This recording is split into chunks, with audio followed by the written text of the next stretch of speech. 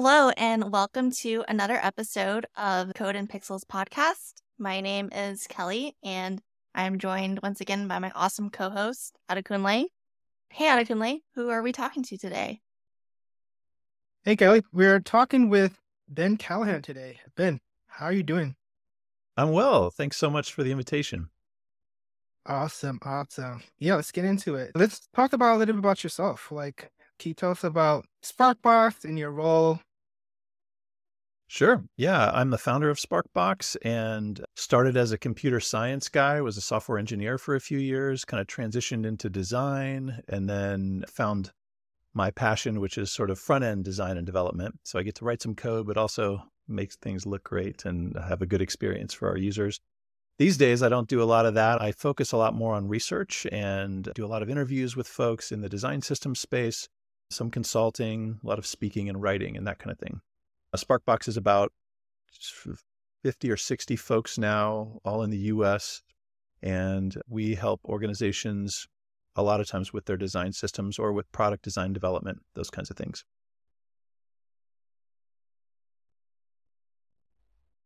Yeah, that's awesome. I feel like you're probably like the OG, front end designer. I think they used to use the term front end designer, but yeah, that's cool. So, since you've been learning more about Sparkbox overall, within your time, working with a bunch of clients, especially around building design systems, what are some of their struggles that they usually face? Yeah, it's interesting. We do a survey every year where we ask lots of questions of folks doing design system work. And I think the trend, I would say, is that folks feel, there's a recognition, I think, that the problems they're facing are not the technical ones or the creative ones. It's when you work on a design system, it's unique because you have to interact with every potential subscriber. So there's all these different groups that you have to really kind of hold hands with and kind of become friends with and collaborate with. And that means they all have different perspectives on the work. They all have different subcultures. They all have their own routines and expectations. So the hard part about the systems work is really figuring out how to communicate effectively with all of them, figuring out a process that, fits with what they need. And so I think it's the people side of systems that I definitely have seen most of our customers are struggling with.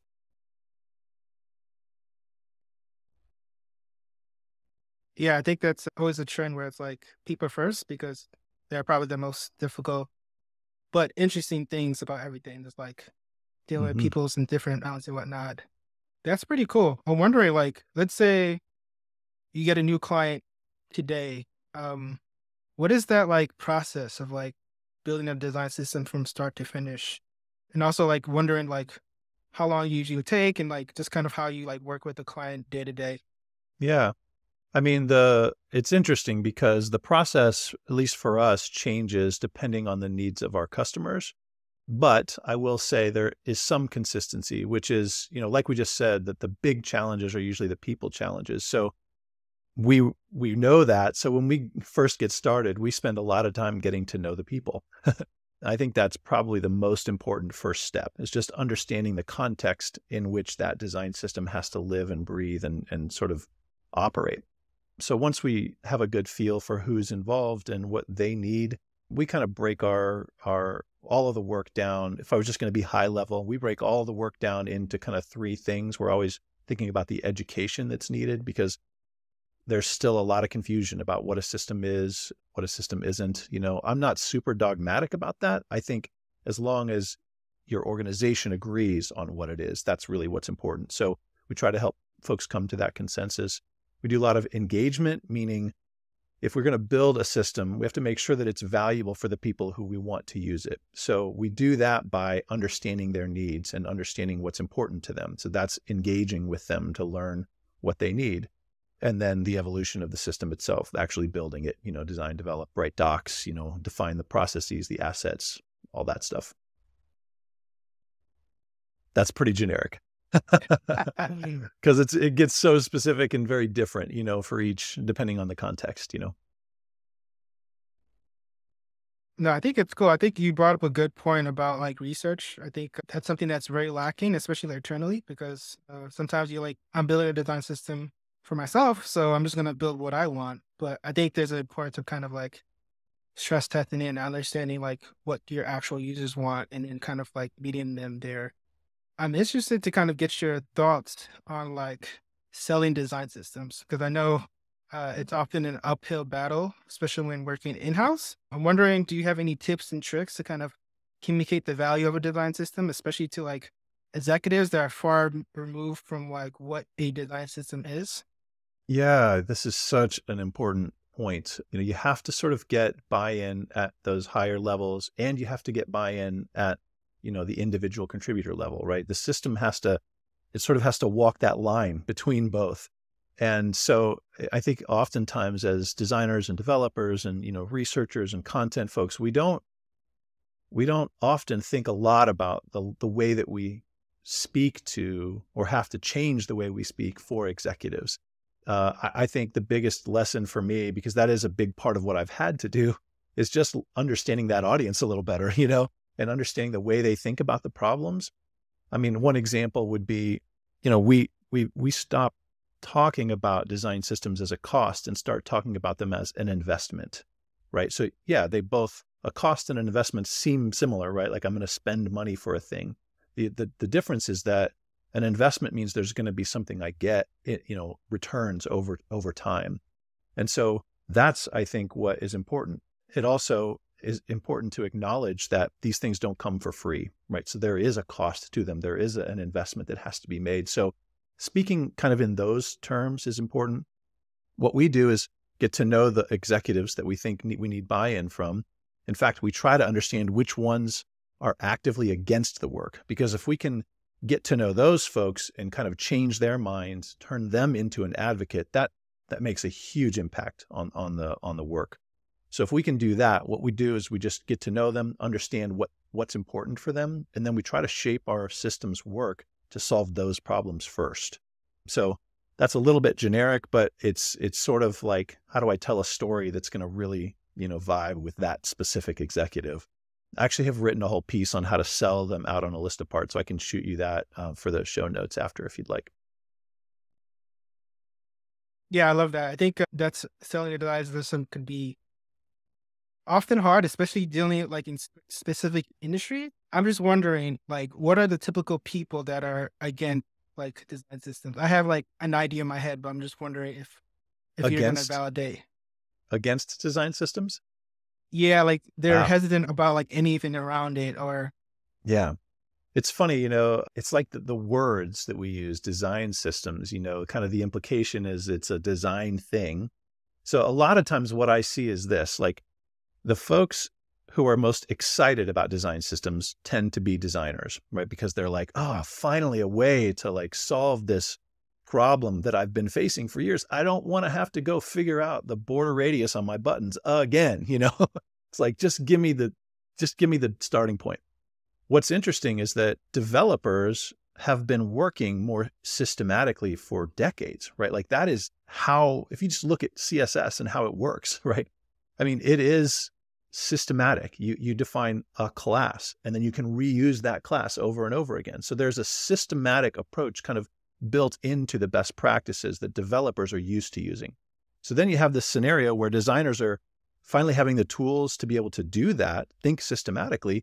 And then they go to these developers and they say, look, we have this new idea. It's about systems. And the developer's like, we've been doing that all along. What are you talking about? So you kind of create these weird, interactions in that way. So while I also think that front-end developers especially really benefit from this, depending on how they're approached, it can create some weird tensions there. And then on the other side, sometimes designers or folks who are more on the, sort of intention side in terms of the interface, those folks tend to sometimes be a little nervous about it because they think, well, if you do a system, then what's my job? You're doing the design for me. You're limiting my creativity. So I actually don't think that's true at all, but I think that is a myth that's pretty common out there. So sort of just depends, I think, on where those folks came from, what their experiences have been, but those are kind of the two big use cases I've seen. cool. Yeah, love it, love it. So actually, we're gonna like dive in deeper into your background a bit. I'm just curious, especially like you being the founder of Sparkbox, can you talk about like your transition of like doing like more of like the front end design and kind of how you made a decision of like becoming a founder of an agency? Yeah, I think, my years as a software engineer right out of college were, I learned a ton, but mostly what I learned is about sort of what I didn't want to do, or almost like the cultures that I didn't want to work in. And so, I took a little bit of a break after 4 or 5 years of doing that. I had saved up some money and I was able to kind of just take a few months and really kind of try to figure out what I really wanted to do. So I went and studied audio engineering, and I was like learning how to, have a recording studio, and then I was like doing some video and animation work, and I was just kind of experimenting. And what I found in all of that is that I just loved that point of interaction between an actual user and, the software behind a product. And so that's where I kind of landed on the front end space as something that I really loved. And at that time, web design, sort of the web standards movement was really kind of this thing that was starting to kind of happen from the ground up. And I read Jeffrey Zeldman's book on designing with web standards, and it really kind of shifted my whole perspective on how this work could be so much more powerful. So that got me excited. I had started a business doing like video and animation and just whatever people would pay me to do. And I did a website for, I think, $500, and our clients saw that and they were like, we need websites. It was like this time where it was just everybody needed this. So that sort of started us down the path of really investing in the web and, sharing the things we were learning and writing about those things. And there was just such a neat community at that time of folks blogging and all this interaction and comments. It was a really fun time. Yeah, that's kind of how I got rolling there. So, Ben, you mentioned blogging. I wanted to bring up you wrote a great article called The Anatomy of a Design System, and we'll link that in the show notes. But what I found really interesting about it was you've heard of, atomic design, molecules, atoms. But I thought your article on design systems specifically and how you broke that down into layers was very interesting. Can you talk more about that and how you approached these layers? How did you come up with them? And kind Yeah. of just walk us through some of those points. Yeah, absolutely, Kelly. Thank you. We did two kind of consulting engagements at the end of, I think it's 2 years ago or so, at the end of the year. And they were about 3 months each, kind of running in parallel. And these organizations hired us to come in and just to give them sort of an assessment of their design systems. And so we did a bunch of interviews with both places, learned a ton. But the big thing that I came away from that with is that there's a lot of people who still just don't really know what a design system is. And more importantly, inside these organizations that have had teams doing design system work for years, dedicated, even those individuals on the systems team didn't agree with each other about what a system is or why they were doing it. So, we're almost a decade into thinking really systematically about the work. And it just kind of shocked me a little bit to realize there's still so much, misunderstanding or confusion about it. So I realized that we, at Sparkbox at least, hadn't done a good job of putting a stake in the ground for us about what a system is.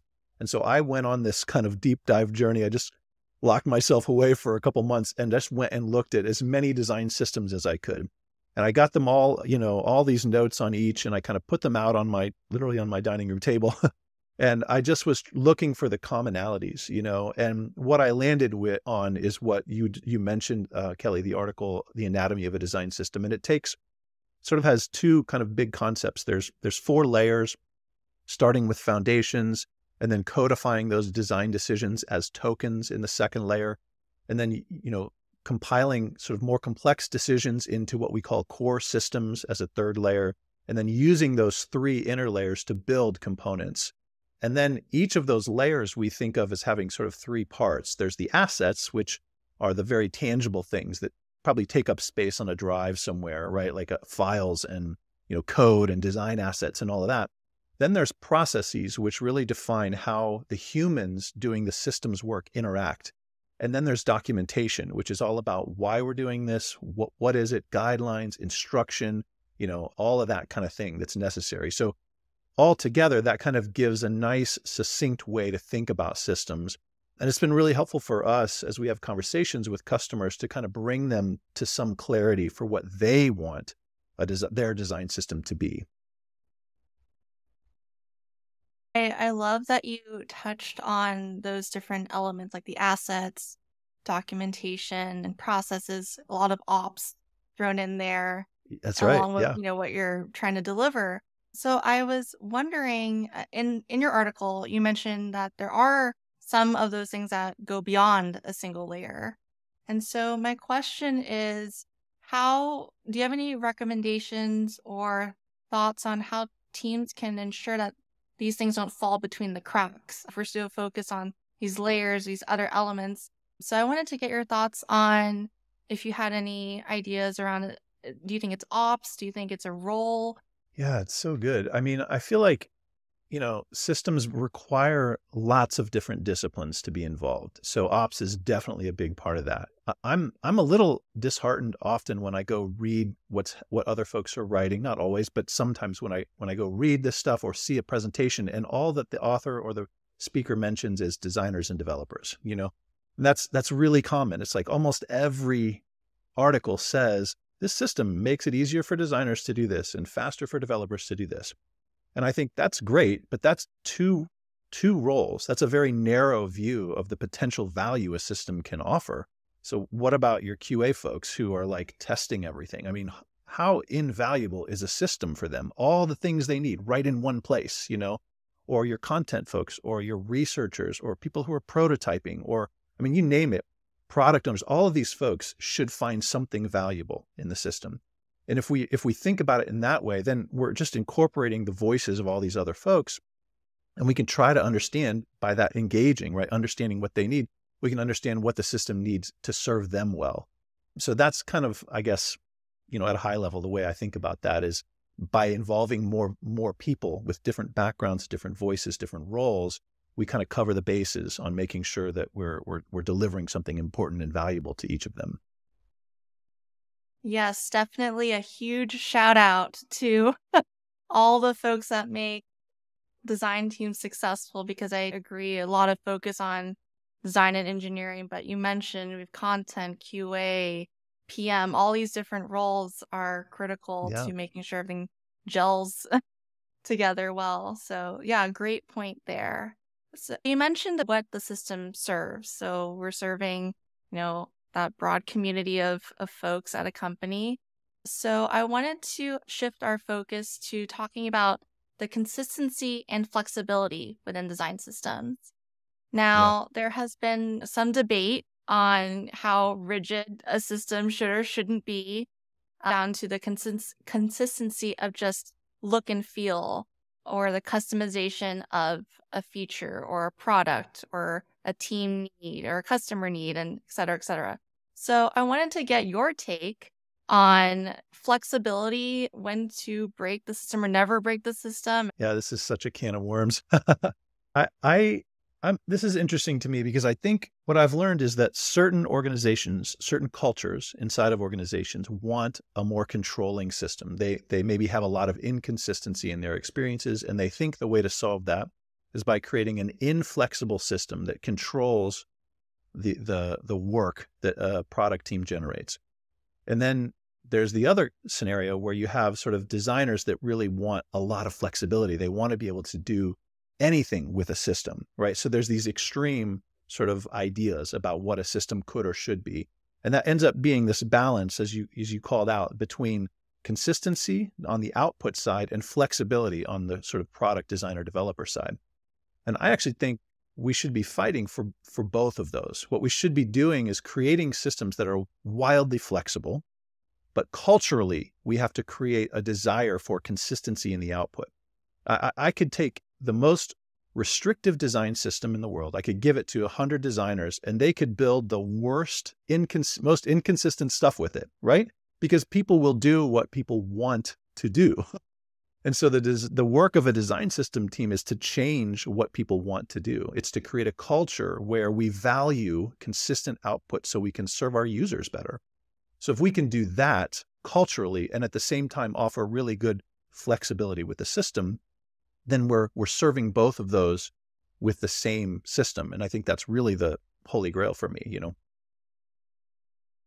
I love that you touched on culture. So I guess, would you consider culture like guidance and more like patterns versus built-in restrictions? Is that kind of what you're... Oh, it's tricky. I mean, culture at its core is like sort of the underlying, assumptions and beliefs that individuals have. And then there's sort of the things that are visual about that. Like what do I say, when somebody interacts with me about the organization? And then the things that we see, like, the benefits we have and whatnot. So that sort of pyramid is like that's not my work. That's an old concept around what culture is. And I think the same thing holds true in the systems work we do. So the underlying assumptions are things like, what are our design principles, and if we actually have alignment on those things, then we're creating a culture that will naturally kind of give us consistency in the things we say and the things that you see and do. So I think it's about finding alignment. When I speak about culture at an organization, though, it's like, what does the organization value? So if the organization values speed more than they value consistency, well, that system is going to be different, right? It's going to be geared towards efficiency. If the organization values collaboration more than they value speed, that's going to take longer to deliver, but we'll have consensus, right? So there's lots of different approaches, and none of these are good or bad inherently, but there's many approaches to culture. And I think that the system has to sort of like find its place inside the organization's culture and serve those various product teams in their subcultures well. That's the trickiness, that's why it's kind of like a game of chess. I'm scared because I don't want to know what checkmate means in this scenario, but that's Yeah. great. Thank you for elaborating. I think culture is something that can be subjective and can be seen differently depending on what type of team you're on. So thank you for Yeah. expanding on that. I want to go back to my team and talk about culture some more. Yeah. So that's great. When we talk about, you mentioned growing a system, adapting it, evolving it. There's some teams where it's the core team is making all the components, all the updates to the system. And then I'm aware that, the other teams, it's more of a community contribution and we Sure. want folks to contribute and give back to the system. So different ways to grow a system. I'm wondering, have you noticed a trend in what works, what doesn't work, and any tips along contribution, who should be doing? Yeah. Yeah. I think this comes down to, again, to culture, honestly. If your organization is one that values collaboration, then contribution is at its core. It's a really collaborative process. It's like we can work together to take the things that you've done, maybe extending the system, and bring those back into the system so other parts of our organization have access to that work. That's wonderful. There are ways to do contribution that aren't so collaborative, where maybe if a product or feature team extends in some way because the system doesn't serve all of their needs, there's a simple process they follow where they take the work they've done, they move it to a new branch or something, and then the systems team has to pick that up and refactor it in. So that's not super collaborative, but that's a way that we can still have contribution and governance in an effective way that values maybe, speed over collaboration. So again, it's about understanding the organization's culture and what's needed there. I would say trend-wise, I think there's a movement. I've definitely seen this, that folks I think we got really excited about systems and we kind of tried to put everything in them. And then the maintenance of that just got so overwhelming that I think a lot of organizations have realized we have to actually trim back what's in the system, right? And we need to offer things that are common. So let's stop trying to make everything fit and let's really be smart about what goes in so that we can be more, effective with our time. And so I think in that scenario, if you look at that anatomy diagram, that may mean that you only have a few components, but you've really got solid foundations, tokens, and core systems. Now, at the product domain level, those folks can take that fundamental stuff and build their own components that are very unique to their product. Then when you see the overlap, you maybe think about bringing those into the core. So yeah, that's kind of the movement that I see is less in the system, Yeah, I love it. It's like less is more. So, Yeah. um, cool. Yeah. So just to close it out, I'm wondering like if someone is trying to get into being a design system consultant or maybe have their own agency and whatnot, what is like one piece of advice you would give them? Right. I would say right. Because I think if you want to get better at the craft, you got to be able to articulate the things you're learning. So you don't have to write anything that's like groundbreaking. I think about it like this. There's always somebody a little smarter than you. There's always somebody who's maybe a little further behind. And it's kind of like a chain link. You got to share the things you're learning so that the folks can learn the next step for them. And then you got to be consuming what folks ahead of you are reading and writing. So we all sort of have our role to play in that kind of industry moving towards a better place. So I think writing does that. It also puts you out there. It helps folks to see what is it going to be like to work with you. I just think for me, that's been probably the best decision, was to kind of like say, hey, everybody at Sparkbox is going to write. This is something that's really important to us. So I would encourage that, I think. Yeah, I love that. It's actually funny for me. Like I actually wanted to get into art and design because I didn't like to write, but now it's like full circle. So Yeah. I'm writing a lot now. So cool. Let's say if someone wants to find you, where are some of the places they could find you on the internet? Sure. You can get to Sparkbox just at sparkbox.com. There's, contact forms and stuff there if you're looking for some help with your system. I'm on Twitter, just Ben Callahan, same on LinkedIn, same on Mastodon. So you can find me all over the social channels that way. bencallahan.com if you're interested to see sort of where I'll be speaking and stuff. We actually have a free it's in like a couple of weeks. We have a free webinar on the design system culture stuff, Kelly. So I'll make sure I send you a link. And if you want to come and maybe bring some folks from your team, it's a really good conversation starter for teams, like design system teams, because it kind of challenges the way you think a little bit about the work. So I'll make sure I get you guys a link to that as well. Cool.